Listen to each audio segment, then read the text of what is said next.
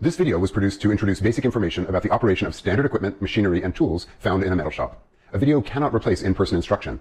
Watching a video does not replace experience, and this video does not introduce every possible situation or circumstance involved in using equipment successfully and safely.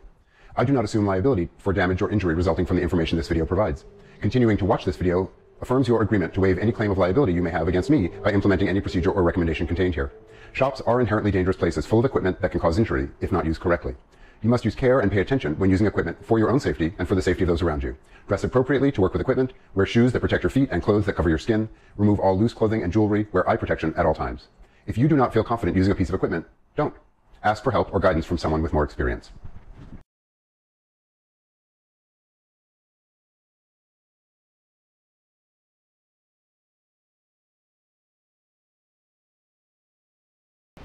Underneath these wooden covers are the most precious surfaces in the metal shop. That's why they're covered. This is not a table for eating lunch on or storing stuff on. This is a protective cover. So these should always be clear of stuff. And underneath them, if you take the covers off, are incredibly beautiful, very precious, extremely accurate flat surfaces. And my notes. There are two materials that surface plates are made out of, cast iron and granite. The cast iron ones are a real feat of manufacturing craftsmanship, and it's worth examining them more closely. Older ones that are really well made are cast and then naturally aged. They're just left, sometimes buried in the earth for a year, for 2 years, for 5 years, so that the casting can stabilize and any movement that it wants to have is removed. And then the surface is put on it by hand, by rubbing with a master plate and grit in between. Because if you clamp this in a machine and machine the surface flat, you're introducing stress with the clamp, and when you unclamp it, that stress is released and it will no longer be flat. The granite ones are also finished by hand. The reason we have two surfaces is the granite ones are a little more common today because they require a little bit less care to make. Also, they will age a little bit better in a high-use environment because when you damage them, they spall, they chip, whereas the iron ones can develop a burr, which gets in the way of their working. So the iron surface plates require a little bit more care over time and a little bit of maintenance to keep them in perfect shape. That's why these always stay covered. So if you're going to use one, you take the cover off and use it, and then you put the cover right back on. You shouldn't ever leave this just uncovered, and you shouldn't put anything on it when it's uncovered that isn't designed to go on it. Their smoothness is rated per square inch, and they're supposed to have 21 high spots per inch. So very smooth surface.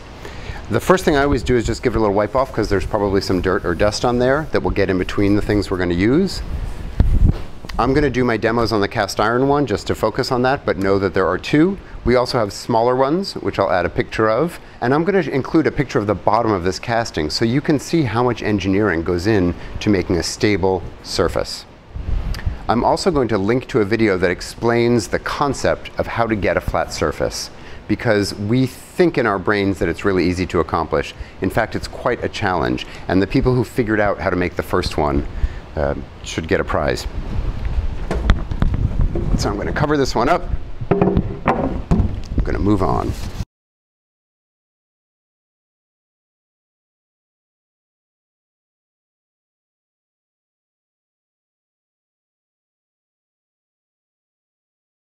There are some additional tools you can use with the surface plate. This is a knee. It's been machined to a right angle. They generally come in matched pairs. Has a handle built in. Never put it down.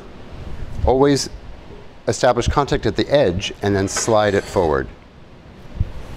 So anytime you're putting anything on a surface plate, if you put it down, you have a chance of chipping it by hitting a corner into it or creating a burr. So if you start it at the edge, which is a little bit rounded over, and slide it on, you can move a knee on. You would use this if you want to transfer your flat surface, your completely smooth surface, to a right angle, if you want to measure vertically. There's also a 45. And again, I'm going to start it on the corner and slide it in. I could put my work in this and then have things on 45-degree angles. So those are additional tools that we're going to look at using. The whole reason we have surface plates are to increase accuracy. You're going to have to establish for yourself in a metal shop how accurate you want to be. A human hair is 3/1000ths of an inch thick, and we can actually measure that. Generally in this shop, we could work to a tolerance of twice that. It's about 6/1000ths of an inch. I work in a tolerance of about 1/8 of an inch because I'm not good at measuring. So one of the things you have to do is decide what your goal is, how accurate you need to be to suit the project. And I would argue that all designers and all people who make things should do two things at once. Figure out what method of measuring suits your own personality and abilities and work to improve that, but also design pieces and situations that will allow you to measure that way successfully. So when I show you some of these measuring tools, I'm going to show you different levels of accuracy, and I'll tell you where I fit into each of these. My apologies also to anyone who grew up using metric. This is not metric. And you will see why when we start to look at screws and threads, and a little bit when we look at the micrometer and how measuring happens in a shop. I've taken the liberty of finding a piece of steel. I've filed the ends square. I've removed all the burrs. If you have a burr on your metal, you won't be able to establish an accurate contact with your reference surface. I've put Dykem on the surface, a blue coating, so that when I scribe on here, you'll be able to see it better. And we're going to do some things with that. So what I can do on the surface plate is transfer very accurate measurements onto this piece of metal. And I might use the knee to rest this up on its side so that I can do things up from that surface. I might use the 45. If I had to scribe something on a 45-degree angle, I could do that. The first thing we're going to do is take a tour of the different measuring devices that can be used on this.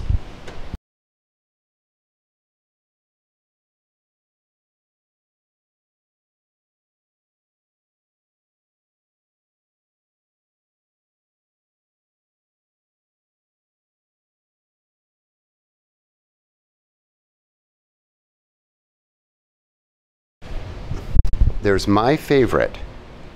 This is what I learned to use on a surface plate. It has no measures. It has adjustable arm and a scribe. So you use a ruler to figure out where your height is, and then you can scribe.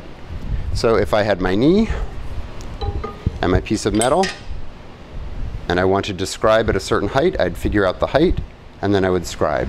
Super low-tech, no numbers. So if I take my combination square and set this scribe so that it rests in the 1-inch mark, you have to have good knees to use this equipment. You have to be willing to get down on the ground. All right, there we go. This has a sharp point, this has a groove. I fit the sharp point into the groove at 1 inch. And now I can use that to scribe a line right into my metal at 1 inch. When you're scribing with any of these tools, you should pull. If you push, you're pushing the scribe into the metal and it will chatter and potentially also break. So I would pull against that. In sliding anything on the surface plate, if you feel any resistance, it means there's some dirt under there. This slides around beautifully because everything is perfectly flat. So if that's not happening, you've got a problem. So nobody likes this tool except Matthew Bird. I love the simplicity of it. I love that it lets the ruler do the measuring and it's a scribe on a surface plate. But I don't think anybody else would suggest you use that. Another kind of surface gauge is a little bit more accurate because it has numbers up and down the ruler. You can move the scribe up and down and set it with extraordinary accuracy. So let's take a look at how that operates. I'm going to hope that you can see these numbers clearly enough, and I will include a close-up on the screen so you can see what's happening. This surface gauge has a carriage that rides up and down, and there are 2 knurled lock nuts that hold that in place. So if I set this right down on the bottom of the surface plate, it will read 0. You can look at the bottom and it's at 0, 0. If I want to scribe something at 1 inch, I can raise the carriage to close to 1 inch and tighten the upper lock nut. That holds the carriage in place, but allows me to use the micro adjuster to raise and lower the bottom of the carriage in a really controlled and accurate way. If you have bad vision, this is a problem. So I'm going to set the carriage close to 1 inch, and then I'm going to use the micro adjust to line up the 0 with the 1, very, very exact. That's at 1 inch. And then I can use that to scribe on my metal. And again, I want to pull, not push. And you can see I've got a really clear, clean line through my blue die-chem. You won't always be doing 1 inch. You might be doing any sort of decimal equivalent. And that's where understanding the vernier scale that makes this work is really important. I'm the last person in the world who should explain how to do that. I'm going to link to a video that does instead. It's quite basic and quite easy for everyone else to understand. I end up making sure that I'm doing things in hundredths, not thousandths, because to find hundredths on here is quite easy. To find thousandths requires care and thinking. Always handle this with 2 hands. Always have a hand on the base. I want to show you a third kind. This is the one a lot of students prefer because it has a completely different kind of readout. It has a dial. So it's essentially the same device. I'm going to lower this down with the crank. When it hits the deck, it's at 0. If you turn this too far, you can see the base lifting up a little bit. So you want to make sure that doesn't happen. With everything just casually on the surface, you can then adjust the dial. You can reset it at 0. And that's how you zero this out. And then you can also press these 2 buttons, which zero out everything. Then as you turn the dial up, you get math, you get numbers, you get inches up. There's 1.5 inches up. So that's the crude measurement, 1.5. I can go over here and make that exactly 1.5. I can then lock it and use it as a scribe. So this is the one most students use because there's less thinking and care involved. I don't like it because there are options involved. I have to reset 0 carefully.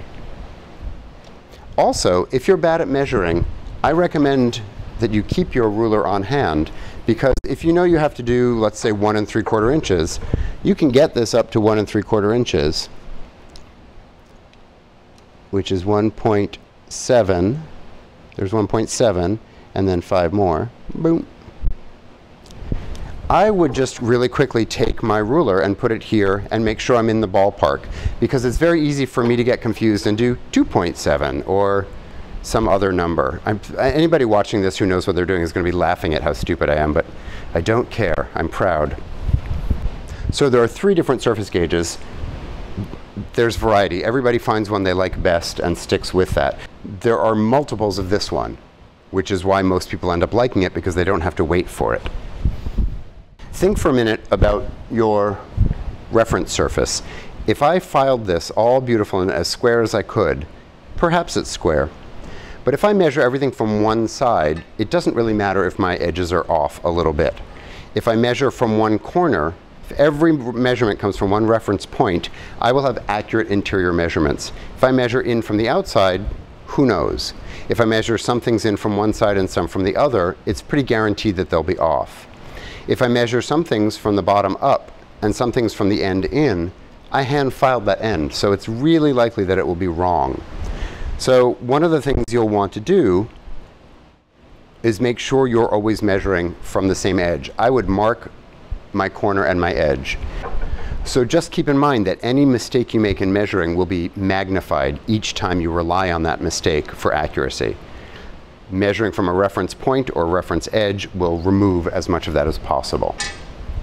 If I needed to scribe close to the edge, I wouldn't lay my piece on the table and then hope for the best. I would elevate it on parallels. These are machined parallels. They've been machined to a very exact size, and etched in the side of this one it says 1/2 by 1 1/8 by 6 inches. So I could use it this way to elevate things 1 1/8 inch, or this way to do it 1/2 inch. But if I use a pair of these and put my work on it, I know exactly what this math is. So if I wanted to scribe 1/8 of an inch up from the edge, I would get 1 inch parallels, set my work on it, and set the surface gauge at 1 inch plus 1/8, 1 1/8 inch, and then I could scribe around on here. So keep that in mind. Positioning your work in different ways can sometimes make transferring the measurements easier. Let's use this in concert to measure some things on here. This is a 2-inch piece of bar stock. If I need to drill holes 1/2 inch in from each side, I'm not going to measure 1/2 inch in from each side. I'm going to measure 1/2 inch up from the bottom and then 1.5 inches up from the bottom. So let's do that. I'm going to set my surface gauge at 1/2 inch, which is 0.5. So again, I'm going to get it close with the upper carriage. I'm going to get it exact with the lower carriage. I'm going to get my knee.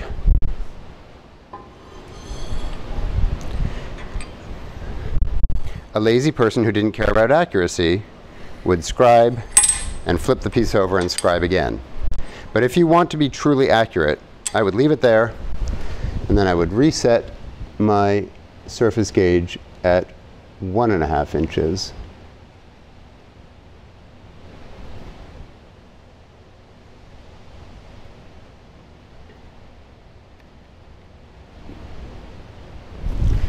And scribe again. Then I have a piece of metal with truly accurate information. When I'm done, I'm going to handle my tools with both hands, put them away where they go. I'm going to just clean this off with my hands a little bit, make sure it's completely free of dirt and metal, and I'm going to cover it up.